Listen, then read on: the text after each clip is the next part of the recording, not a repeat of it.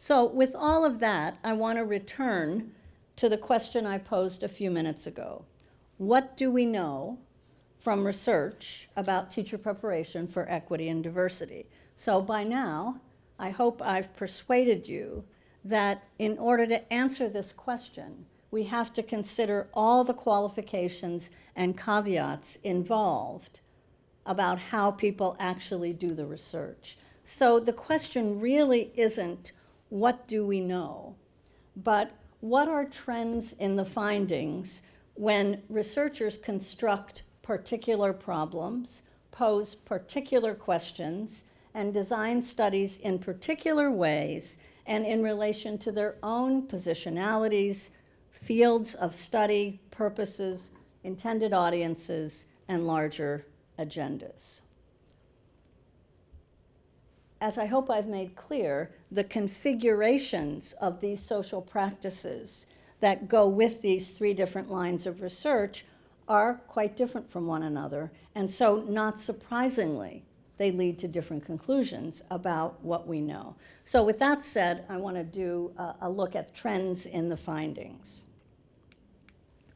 So it's important to know first that research on alternative routes as an education policy lever for improving the preparation of teachers for equity and diversity is characterized by inconsistent definitions of traditional and alternative pathways, as well as lots of variation in study designs. We've actually known this for a long time. There are more variations within the category of traditional programs and within alternative programs than between them, which makes simply trying to compare traditional and alternative programs to find the best route or the most effective route not a very sensible research question. And researchers have really come to that conclusion. Policymakers, not so much. In short, sorry for the policymakers who are here.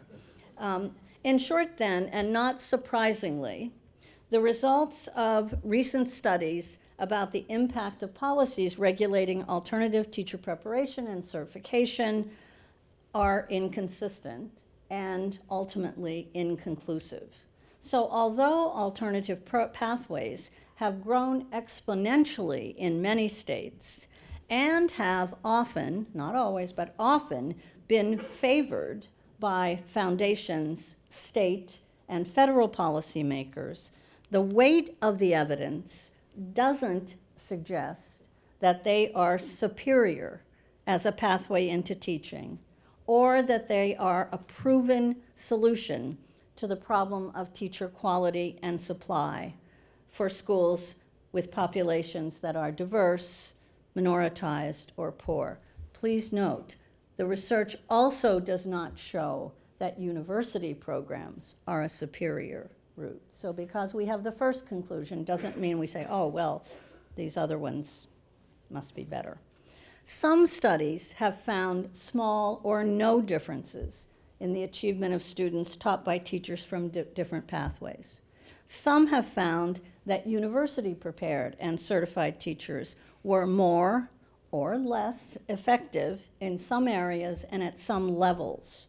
And some have found that teachers from alternate routes or programs were more or less effective in some areas and some levels than other teachers.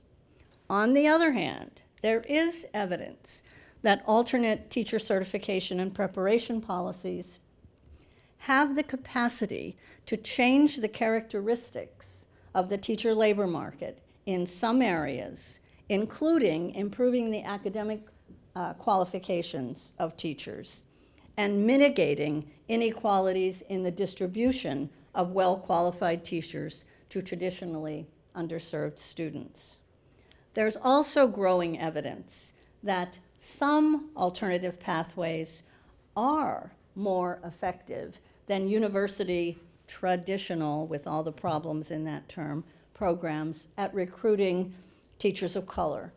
And this finding is corroborated by other recent sources that show a significantly higher percentage of teacher candidates of color in many, not all, in many alternate programs compared to many university programs. And those findings are subject to all of the issues about how we define those terms that I mentioned a minute ago.